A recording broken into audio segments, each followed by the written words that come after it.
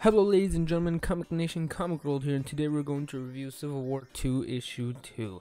Now this issue starts off with Iron Man, Tony Stark, and New Attilan, and he actually wants to kidnap Ulysses, and he ends up kidnapping him. The Inhumans try to stop him and everything, but obviously his suit was actually a decoy. His signature move is to have decoys, and he kidnaps Ulysses.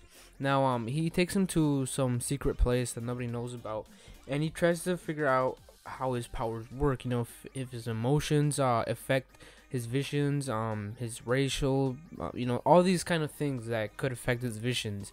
And he's just trying to find out how they work, and he kind of tortures him a little bit, you could say. And yeah, the Avengers try to, or I think not the Avengers, the Ultimate. No, I think it was the Avengers. I don't know if it was the Ultimates or the Avengers.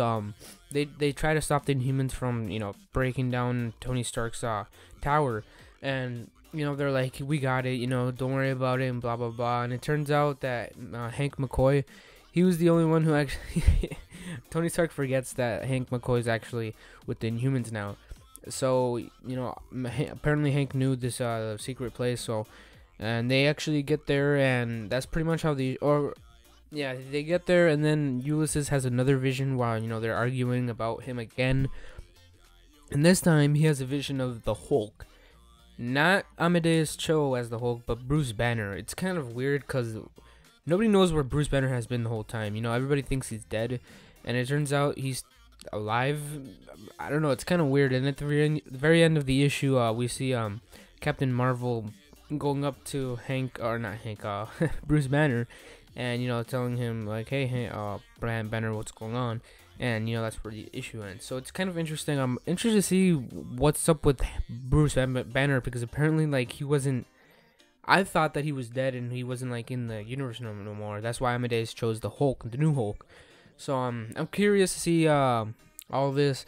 I think the next issue is gonna be in a month from now, so it's gonna be a while. It's gonna be a wait. But overall, I really did enjoy the issue. There were some moments where the characters were acting a little stupid.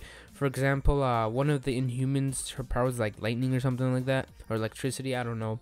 And she uses that against Tony Stark. It's like, come on, really? Are you really that dumb to use electricity or lightning against Tony Stark? I'll just power him up. So, but overall, pretty good issue. The artwork was alright. It was pretty good.